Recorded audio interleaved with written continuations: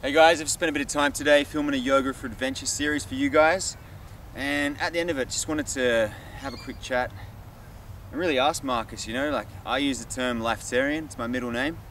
Maybe I'll change it to my last name at some point, don't tell my parents. But I just want to ask you, Marcus, what does being a Lifetarian mean to you? Because I really consider you to be one.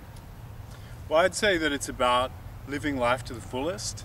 So choosing things that really serve you as a spiritual person, as a physical person, as an emotional and mental person that is interested in being their fullest, most powerful and potent, life-giving, life-being person. Yep.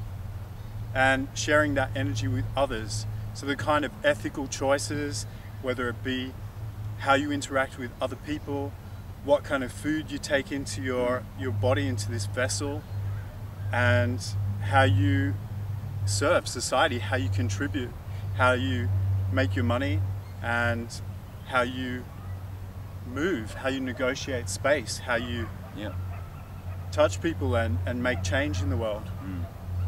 I really like that. I want you to just expand a little bit about the nutrition, because that's something I tend to talk about a little bit.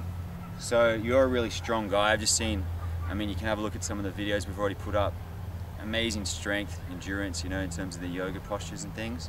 So what are you able to do? What do you use for nutrition? My ideas about nutrition is that, first of all, you need to take in prana. So you need to take in food, air, water, all the things that serve you for your best life force energy. Yeah.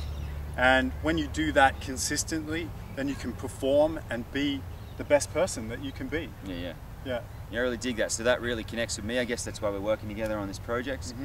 And yeah, I just want to say, enjoy the videos. If you have any more questions, shoot them down below. Thanks for watching. Love you guys. Peace.